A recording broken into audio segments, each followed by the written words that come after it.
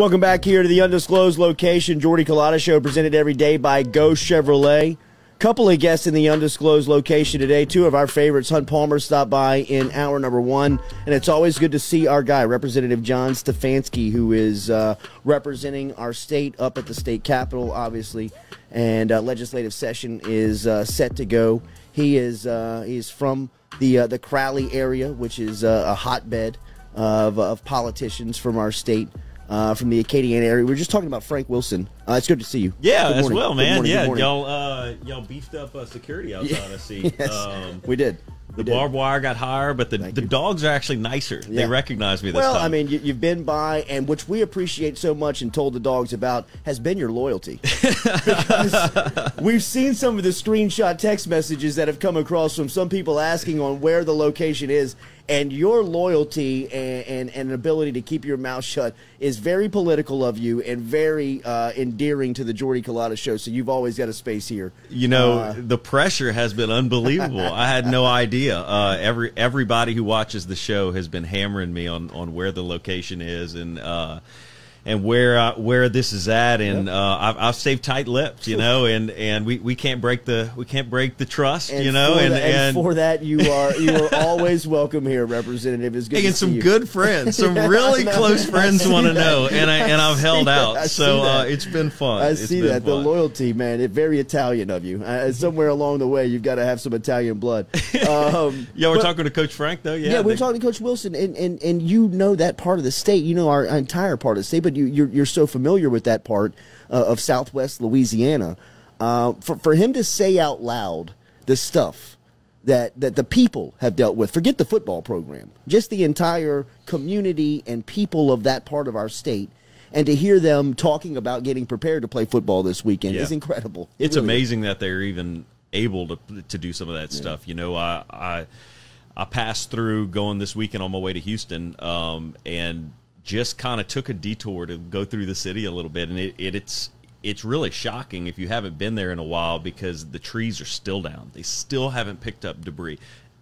Half the people don't have roofs. You know, I mean, it's stuff that, like, the rest of the state probably has thought, oh, they're good. You know, they're good. It's been months since the hurricane hit, but it really is still devastating down there. And if you have the ability to be able to donate and help somebody out down there, if you have friends or family, offer, call them and say, hey, look, can we come up one weekend and help you? Because it really is crazy riding around the city to see how much they have to go. I mean, and so like you talked about, when we're talking about playing sports and we're talking about playing football, I mean, people are still just trying to get a roof over their head. Sure. So it's crazy. I think half of their apartment market has been totally devastated. I was talking to somebody the other day about that. So if you don't own something there, just trying to find a place to live if you have to work in Lake Charles is rough.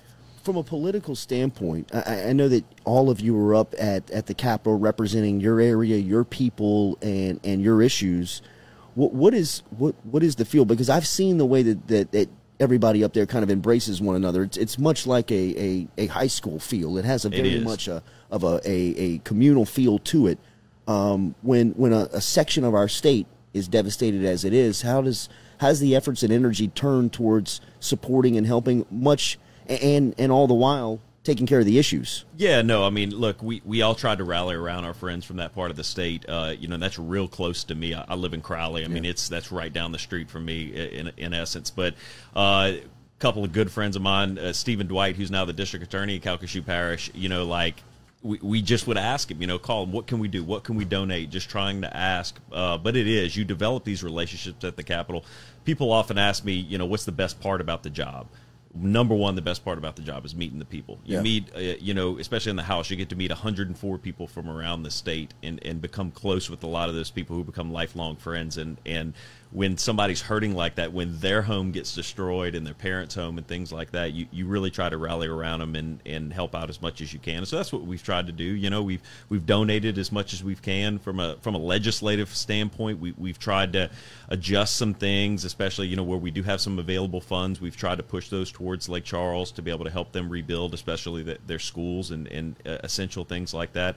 And then we've also just tried to, look out for them in other kind of ways. Any kind of legislation that might help that area, we're definitely looking forward to try to help them. April 12th, you guys get going at the state legislative session. I mean, there's so many issues, I guess. Is there an overriding theme going in? There's a ton, it seems like I was just there. We were just in a special session this last fall. I feel like I'm a resident. I feel like I'm here now because since January. I feel like every time I go downtown, I see you. I've been in Baton Rouge since January, probably double the time I've been back home. It's just there's so much stuff to get prepared for. There's so many bills. My committee, there's a lot of things I have to get ready for. So it's had me in Baton Rouge a lot. And you talked about that kind of high school atmosphere. That's what it's like. The first day of session is really like your first day of high school. You walk in, all these people you haven't seen in a while. Some new faces. Yeah, and there's a lot of catching up. There's a lot of how's your family and what's going on with you, how's work and all that. And so it can be fun, but then we quickly have to get to work. One of the big issues I think is going to be tax reform. This is a fiscal session. So we're going into a session to where every other year we have the ability to be able to adjust taxes and fees. And we're really trying to modernize our tax code from a corporate standpoint. That's one of the things you're going to see. One of the big things is currently we're one of only 2 states in the entire nation, us in Colorado, that don't collect sales tax from a centralized place. And that might sound like, well, why is that such a big deal? Well, if you own a small business, especially one that operates in all the parishes, you have to have the ability, you have to file a different tax return in all 64 parishes. What? Okay. And it's not really 64 because a couple parishes have combined, but you can see how difficult that can be for a business. Sure. You have to have an employee basically that understands the tax rates in every single one of those parishes and then has to file a different return for your sales tax in all of those. And so it's a reason we're only one of 2. All the other states have moved forward and changed that. We haven't done that here. We still collect it locally. The second issue is there was this Wayfair decision. It was a Supreme Court decision a couple years ago, which basically said that we have the ability to force out-of-state companies to remit their sales tax that they collect here. Okay, before that, unless you actually physically had a place of business here in Louisiana, we couldn't force you to collect sales tax. Wow. There's 2 things why that's important. Number one, Louisiana is a sales tax state. That's how we get a tremendous amount of our revenue. That's how our citizens like it. When I ask people, hey, how would you rather pay taxes? You want to pay property tax? No, I don't want to do that. You want to pay income tax? No, I don't really like that one. Or sales tax? Well, I don't like sales tax, but that's the best one. People think it's a fair system. It's a user pay system. So if the more stuff you want to buy, the more taxes you're going to pay. Well, with that said, as our economy moves more and more online, that's what we all do. I order. I don't think I go to a store to buy clothes anymore unless it's like a suit or something like that. Everything's coming online, and we have to have the ability as a state to make it competitive. All right. So if you're going online and you're not paying sales tax, but the business down the street who's employing people and they're doing everything the right way, collecting their sales tax, they have to charge you a sales tax. It's an unfair advantage. And so with a centralized system, it gives us a better playing field to be able to collect those taxes and also make it a fair, just a fair playing field across the board. So I think it's important. And it's one of those issues that's revenue neutral. It's not going to raise anybody's taxes, but it would have a huge impact on it, not only modernizing our system, but also our efficiency and attracting businesses to come here to Louisiana. If that changes, if that goes into works, how long does it take that to be implemented? So it's basically as quick as we can do it. So what it would be is it would be a constitutional amendment this year, okay, which would go on the ballot because, like Louisiana, we like to lock everything in the Constitution. This is one of the things that we've locked into the Constitution as well, the way we collect our sales tax. So the voters would have to approve it, and then after that, we would set up, again, like we do a lot of things, the regulations behind that. But this is such an important thing. I think from a state perspective, we would roll very quickly on this if the voters would approve it. Sports gambling. A lot of our audience is very much paying attention to this topic and this debate. Where are we? It seems like we were gaining momentum as far as the legalization and getting close to it. Where is it, and how do you feel going into the session? Yeah, so 4 parishes last time we talked, and then since then, that's been dominating a lot of my time up at the Capitol is trying to figure out all the variables. So, You haven't seen any bills filed for a reason, and it's because it's just very complicated. If I wasn't in the legislature and I was just outside looking in, which is the perspective I love to keep, I'd be going, what's the big deal? Legalize it. It shouldn't be that complicated. Well, it is. So first of all, who's going to get the licenses? Okay, so I'm looking at all these other states on how they set everything up. They normally award the licenses to a set amount of people, but it doesn't necessarily have to be that. You could award an unlimited amount of licenses and allow all kind of different people around the state to get one. So what does that mean? I mean, do we want sports books in every bar and every restaurant and all that? Do we want that level? Or is that like London? Isn't that like London? You can sit down and bet on anything in London. You can, but I mean, there's in my opinion, the actual sports book. So when we think of showing up somewhere with all the lines and all the TVs and all that, that is traditionally happens, kind of in your casinos, in your traditional gaming establishments. So we're looking at that. Then there gets the ability, the highest bidder gets the ability to have the mobile license. There's another element we talked about last time, mobile. Okay, I'm still a firm believer, unless we have full mobile, the ability to be able to bet on your phone, this really isn't going to raise much money for the state. Okay, so I'm a big proponent of that. Well, that's great, but there's a lot of intricacies on how you set up full mobile. Okay, and then third, as I'm looking at all these other states, with this growing trend we see when we talked about a sports book in every bar and all these other things. Well, what we're seeing out of these other states is they're doing these kiosks. Okay, so you have your traditional sports books in your gaming establishments, but you also have the ability to go to a bar or restaurant and have this kiosk where you can go to the machine, put your money in, and place a bet. And so who gets those? Who gets the mobile license? Because we've looked at other states. There's one state recently that put it up for auction. They basically said, we only want one provider of mobile. We don't want all this competition. Give it the highest bidder, and it's a very profitable way to do it, because what happens is, let's say you have 20 of these mobile operators.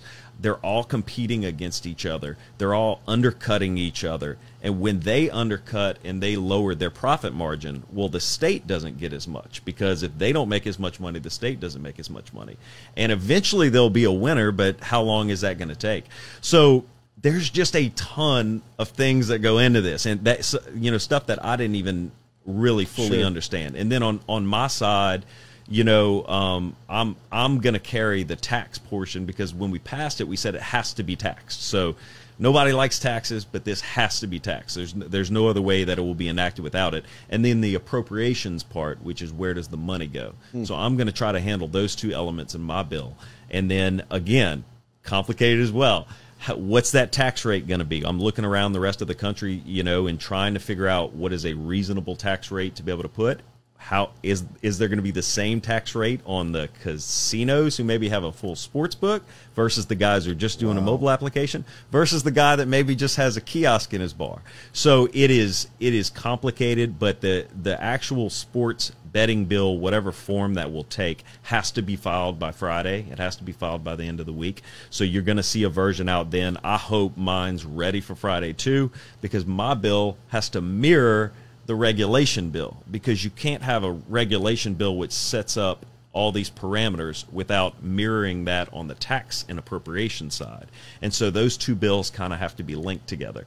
So I'm kind of in a holding pattern until I know, what that other bill is going to look like. But we're working on it. It will be filed. I'm telling you, that's one of my main priorities this session, is making sure that we get that legalized and get it passed. I've heard from so many constituents and so many just people around the state who want it. We're watching other states do it, and we need to keep up with the other states in that area. We had somebody tweet at us and ask, why hasn't there been more bills placed around this topic? Is it because of kind of what you explained, because of just I think it's both. Grasp the scope of the. Yeah, look, it's both, and then another reason, primarily the Senate president, who has some stroke around the Capitol. Sure. He's a pretty powerful guy. He has decided he's filing one. And so we're in a fiscal year. We only get 5 bills. That's all we get. So you have to be pretty selective about your bills. I mean, 5 might sound like a lot, but I actually started off, I think, with about 15, and I've had to trim down to 5. It's very difficult to do that. And when you only have 5 bills, you want to make sure they have the best opportunity to pass. And so I think if you're another legislator and you're looking around and you realize that the Senate president's filing this bill, his probably has a pretty good chance of passing. And on that same note, I've decided that I'm going to team up with the Senate president. And so I'm going to mirror his bill because I think his has the best opportunity to pass. So you're talking about the Senate president and the chair of the House and Governmental Affairs Committee, which is probably recognized as one of the most powerful seats in that building. In redistricting year, yes. In a redistricting year. It's a pretty good spot. Teaming up on one bill, so you're in a good place. Redistricting, I know that is something that only comes up once a decade. You're the chair of that committee that oversees that. I'd imagine that is a topic that is as thorough as the one you just explained. Yeah, so since when the speaker appointed me to that since January, kind of, we talked on that a little bit last time, but I've been meeting Coffee's ready. Coffee's ready, yes, good. Sorry. I've met with 95 of the 104 members, because obviously I'm one, there's 105 since January, in about 30 to 45-minute intervals, trying to get everybody's perspective on what the expectations are going into the year, and it's been extremely helpful for me. I've learned a lot about the state. I've learned a lot about people's districts, but we're still in a holding pattern until we get the numbers. They tell us we're going to get the appropriation numbers, which tells us how many congressmen we're going to have, which we expect to keep that same number, but we're supposed to get that in April, and then we're going to get the numbers that we actually need to redraw the districts by the end of September. So those are the 2 numbers we're looking at. So we got some time. Yeah. We got a little bit of time. Our constitutional mandate hasn't even been triggered yet. That's not going to come in until, if we get the numbers in April, that means we have until the end of 2022 to redraw these districts. So we have some time. It's great for me because it gives me a lot of opportunity to meet with members, make sure I'm hearing everyone's perspective, so we can make this as fair, transparent, according to the numbers process as possible. Would it have helped you to be able to be out and get on the road for that seat? And I still have plans to do that. So my plan, let's say we get those numbers in September, and they're telling us that's at the earliest. We're going to, traditionally, we've done what we call a road show, where we literally travel the state and do these mini meetings in all different geographical places around the state to try to hear from the locals about what they want, to let the representatives have an opportunity to talk to their locals about what they want. So we plan on doing that. I plan on traveling the state pretty heavily coming up this next year, which it's important because this is something, as I've learned, redistricting, when you're redrawing, especially, think about my district. Somebody, if I wasn't in charge of this committee, somebody else is telling me where I have to run and who gets to vote for me. That's a personal thing. And when something is that personal, people's emotions get involved. And so you want to make sure everyone has a voice in this process, everyone is heard, and everyone gets an opportunity to give their own comment. It is always great to see our friend, Representative John Stefanski, who is in the undisclosed location, talking some politics and some of the issues that the legislators will be facing and filing coming up in this legislative session that takes place and gets going on April 12th. We have started the past 2 weeks of shows getting into major sports news, but we can't get past what Zion Wiliamson is accomplishing and what he is developing into down in New Orleans. You are a huge hoop head like we are. You love the sport. Love it. And you love the Pelicans. I believe we got Michael Jordan sitting in our backyard at 20 years old. I mean, the next decade for my son, I got to pinch myself all the time in saying what he's got an opportunity to watch, because he is extraordinary. I mean, he just doesn't exist. And I don't feel like he's getting highlighted enough. I mean, I know you talk about him all the time. In Louisiana, we like to talk about him, but when the Pelicans got off to kind of a rough start and they lost some games, I feel like the national audience just kind of checked out. Yeah. Like wrote the Pelicans off. They started talking about how we were going to trade all of our players. I think within 2 weeks, of the season. And what he's doing is unbelievable. You tell me if he didn't play for the Lakers or New York, even Chicago, any major city, and he's scoring 35 points a game as a 20-year-old. He wouldn't be on SportsCenter every night, leading the newsreel. But that's okay. He's our guy. That's all right. That's exactly he's our right. guy. And I tell you, look, Stan Van Gundy, when he came in, and he's gotten a lot of criticism this year because maybe we haven't done as well as people thought we were supposed to do. Yeah. But the reason Zion is getting highlighted so much is that shift to that point forward, like he allowed him to do, and that's staying, you know, and that's something we didn't see under Alvin Gentry, and he has unleashed Zion. He really has, because if you watch Zion last year, Zion really played back to the basket.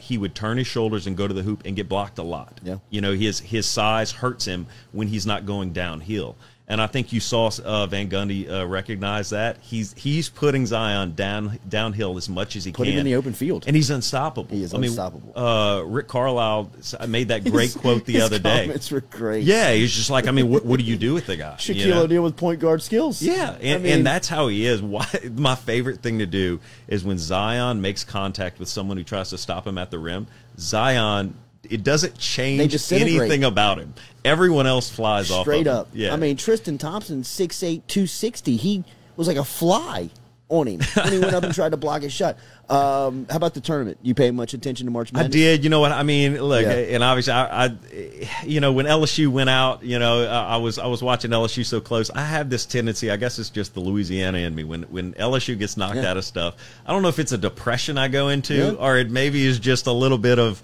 you know, I just don't care as much anymore. But I'm watching it. Obviously, I'm keeping up on SportsCenter. I haven't been as heavily involved as when LSU was in there. I was disappointed with our seeding, and then also with how we played. Even though I think we did play well, but how we finished there.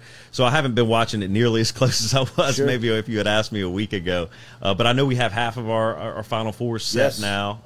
Two Texas teams in Houston and Baylor, and then tonight, Gonzaga, USC, and it'll be Michigan and UCLA. I mean, Michigan, the number one seed that LSU fell to. What's your smart money on? I know everyone says Gonzaga. They say it's an inevitable thing that they're going to win. What do you think? I think Gonzaga's national championship is tonight.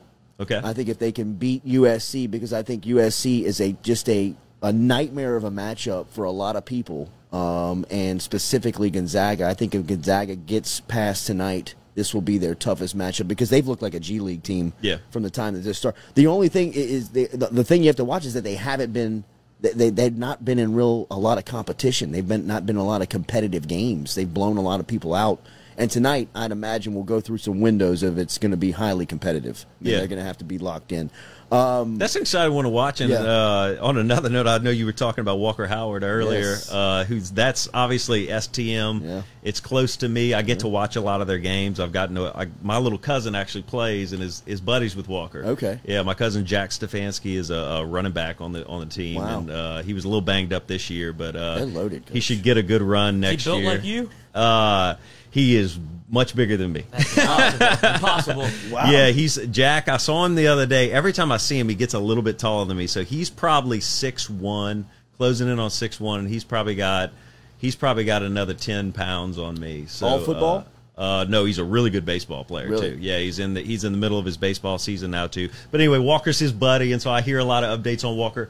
Hey, and y'all talked about the sports aspect. Everything I hear about the kid from a personality standpoint, he is unbelievable. Just a great person, and you always love to see that. Absolutely. You know, when they're a good athlete, but they also are raised right and have and really are a good person. That's awesome to see. Very mature. I mean, some of the things that he's gone through off the field, losing his mother, and some of the decisions he's had to make around that have shown off his maturity. As well, Jack Besh, who's coming over to LSU. We had Mickey Joseph on a couple of weeks back, and Joseph's the wide receivers coach, and he said they've already got the plan in place for Besh on how they're going to use him next year. I mean, I didn't ask him if he was going to play as a freshman. He's like, they've already got the package built in for this.